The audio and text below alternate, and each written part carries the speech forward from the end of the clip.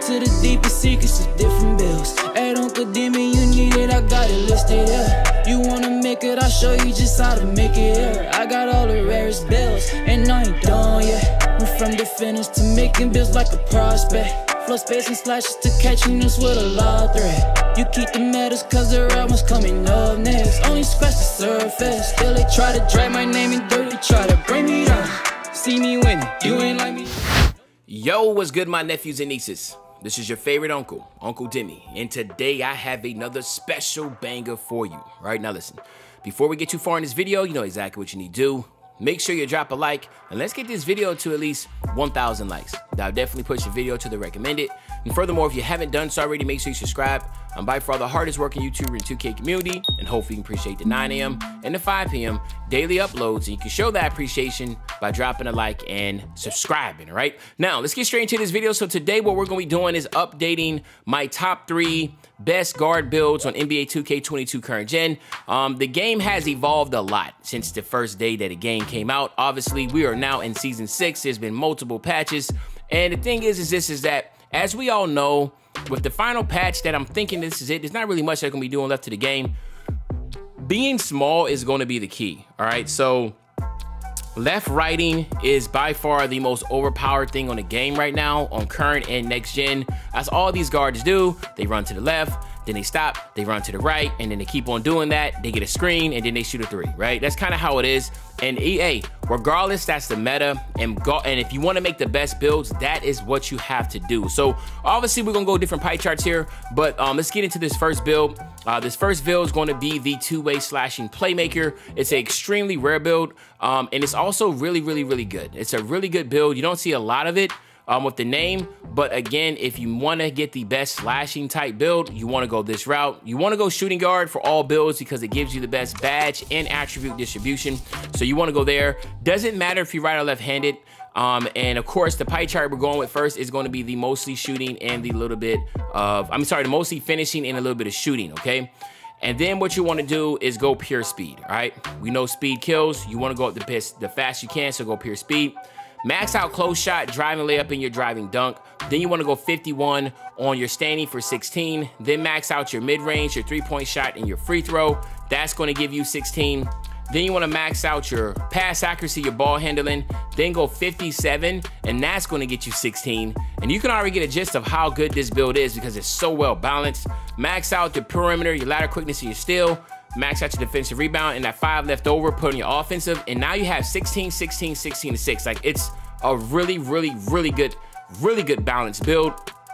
All right, and then what you want to do with your body type is you want to go built, because we're gonna be like going really, really, really skinny, like going as much as we can. You can go between 6'3" to 6'1". The reason why I go 6'1" is because I want to have as much speed as I possibly can. So 6'1" is definitely, to me, the best sweet spot for this build. Now, a lot of people could go, like I said, between 6'3" to 6'1". Somewhere you can go shorter to 6 feet. But I like 6'1" because it's going to give me as much speed as I possibly can, give me more steal, and I'm still able to get contact dunks, okay? So then you want to go ahead, lower your weight all the way down to 165.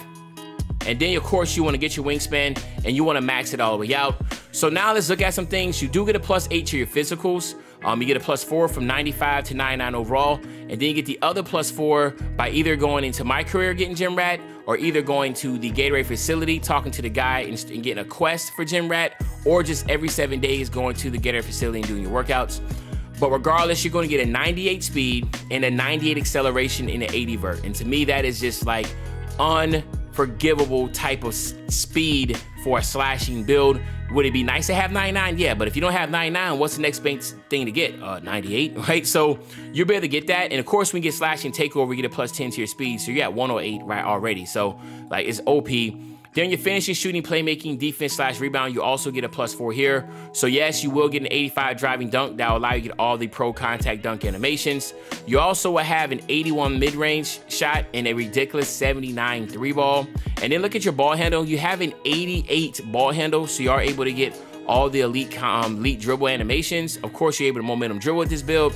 But what's really solid about this build is that it does have really good defense. So an 82 perimeter defense, 79 lateral quickness, and check this out, an 88 steal topping off with a 68 defensive rebound. So again, this build is really good. 6'1" to 6'3" is what you want to go with. That's the sweet spot. If you don't want to go 6'1", that's perfectly fine. Just understand you're not going to be as fast. So you want to be able to be as fast as you possibly can, because that is the meta. You have a plethora of choices here, but we know slashing takeover is the best takeover badge. So we're going to go here with that. And here you have it, my nephews and nieces. We have a two-way slashing playmaker, okay? Now, obviously, due to time constraints, we're not going over badges. So let's just head over to that second build right now. All right, my nephews and nieces, so now we're looking at the second build. And of course, the second build, we're going with the Hall of Fame shooting, Hall of Fame playmaking. So you already know what build this is. This is going to be a playmaking shot creator. It is still one of the most dominant builds on the game. It's all about preference. I still feel like two-way slashing playmaker is godly because you're able to get contact dunks and finish at the rim, and you can surely shoot at a high rate. Play shots are just what makes them so good is that they can shoot, and they have Hall of Fame playmaking badges. So again, shooting guard, we're going with the playmaking and shooting like we talked about, and then we're going to go with that pure speed. Okay, go with that pure speed. And then what we're going to do here is that we're just going to max out our driving layup and our driving dunk. That's it. Then we're going to max out our mid-range shot, our three-point shot, our free throw. Then we're going to go 78 on our post fade for 25 shooting. We're going to max out the pass accuracy and the ball handle. Then we're going to go 62 on the post control, and then we max out the perimeter, the lateral quickness, the steals, the defensive rebounds, and then the offensive rebound at 7. So what you're looking at is 1, 25, 23, and 7.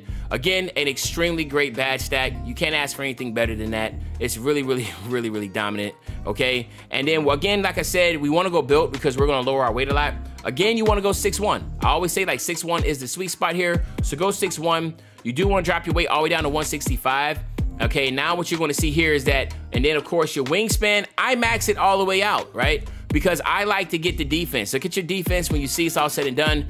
I just believe having your wingspan maxed all the way out is always the smartest and best thing to do because it helps you out tremendously on the defensive side. But some people love to go T-Rex arms. And again, as you see, the three-point shot is really good. You can go either or, but just look at the defense when you max out your wingspan. I think it's ridiculous to have an 88 steal, 80 perimeter defense, and 80 lateral quickness on a play shot.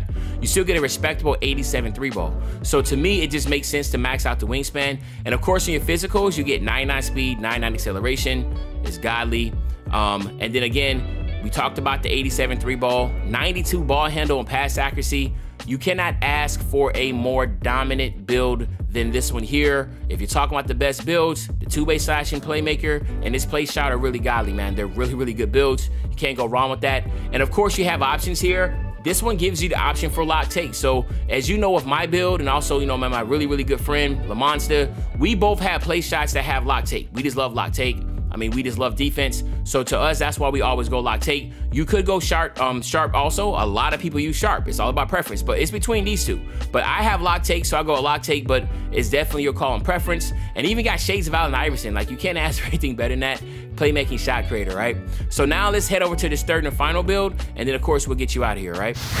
All right, my nephews and nieces, so now we're looking at the last and final build. Now, when you're looking at pie charts, the best pie charts are going to be the Hall of Fame shooting playmaking that we just did with the play shot. You're also going to look at the mostly finishing and the shooting, or just the Hall of Fame split with the shooting and defense. Better yet, let me just go through it real quick. All right, so the best pie charts are these. Like, you know, is this pie chart here and this two. These two pie charts, interchangeable depending on what you want, all right? And then, of course, when it comes to guards, I mean, then it's going to be between these two right here, okay? These two right here also are for the best guard stuff, right?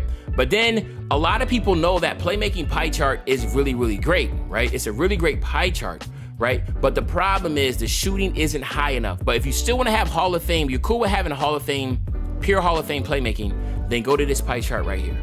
It's still going to give you pure Hall of Fame playmaking, but it's going to give you a little bit better shooting. But you get the benefits of being a pure playmaker, but you just don't have to worry about the shooting. So yes, we are going to be making a pure playmaker build here. And again, these are the 3 best builds, right? It's not a debate. I mean, I know people got their opinions, just like I got mine, but I feel like these are the 3 best guard builds. Go pure speed, right? And then you kind of make it just like a play shot. Max out your driving layup and driving dunk. Max out your mid-range, your 3-point shot, and your free throw. Go 53 on your post fade for 17 shooting. Max out your pass accuracy, your ball handle, go 64. With your post control, it gets you 26. And this build right here is gonna give you a little bit more defense. It's gonna give you 7, okay? I mean, I'm sorry, 8. You have 8 defensive badges compared to how the two-way slash and playmaker had 6. The play shot had 7, and the playmaker has 8. All right. The downside of, like, if you wanted to talk about the pros and cons of every single build, right? The two-way slash and playmaker gets contact dunks. If you want contact dunks with 98 speed, go that route. Okay. The play shot is going to give you the 99 speed, but also give you the Hall of Fame shooting. Okay. So that's what you want. Then by all means, go with that. The playmaker, the benefit of the playmaker is it does give you more defense, but it's going to be really fast, right? It's going to give you a ton of playmaking badges, okay? You're still going to be able to shoot at a high mark, all right? But then also, it is going to give you 99 speed, and you're able to be a little bit taller because you are going to have 99 speed, okay? So keep that in mind. If you're looking between the three, you do want to go build here. Obviously, you want to go 6'2". You can go, like I said, you can go up to 6'3", but 6'2" is a sweet spot. Like I said, 6'1", 6'2". As long as you can get 98 speed or higher, excuse me, you're good, but you want to try to hit that 99. So that's what we're going to do here. Go 170. All right, and as you see right there, you're going to have ridiculous amount of speed. And then, of course, you want to go 82 on 82.1. Don't go 83. Just go 82.1. Trust me. The reason why you want to do that is because the big difference is you're going to see is that you're going to get an 85 3-ball right here on a pure playmaking build. Like, this is a pure playmaker, right? It's a pie chart of yellow, but you'll have an 85 3-ball. If you go here, yes, an 84, and that's all good and dandy. But my thing is that nothing really changes. You get, yes, your still drops from 82 to 81, but the benefit of having that 85 threshold is just like game breaking. You want to have that. So you're going to go ahead and, well, in my opinion, you should go with the 82.1. All right. And then, of course, you have the option. But again, this is a pure playmaker. But now you can get sharp take with this. And I think that's the biggest point. If you max out your wingspan, you do not get sharp take. So let's go here. You do not get sharp take, right? You don't get it. But if you go by 1, you get an 85 3-ball maxed out, you get sharp take. Okay. So if you look at it with that +4, you get an 80 perimeter defense and lateral quickness. You still get a solid 85 still. A ridiculous 94 ball handle, 95 pass accuracy. We talked about that 85 3-ball and the 86 mid-range shot. You get an 83 layup. You get a 68 driving dunk. Like I said, the build is solid all the way around. And then, of course, we go sharp take here. And then here you have my nephews and nieces. We have the pure playmaker. Still shades of Allen Iverson, which is crazy, all right? So there you have it, my nephews and nieces. To me, in my opinion, right, these are the 3 best builds that you can make as a guard on NBA 2K22 current gen. Let me know in the comment section what you think. If there's some builds I left out, if you have an opinion, you know I always want to know. So please let me know in the comment section. But other than that, this is your favorite old head, Uncle Demi. I'll be back really, really soon on the Banger Man. You know, when I say I'll be back soon on the Banger, you know exactly what day I'm talking about. I'm talking about tomorrow, man. I'm out.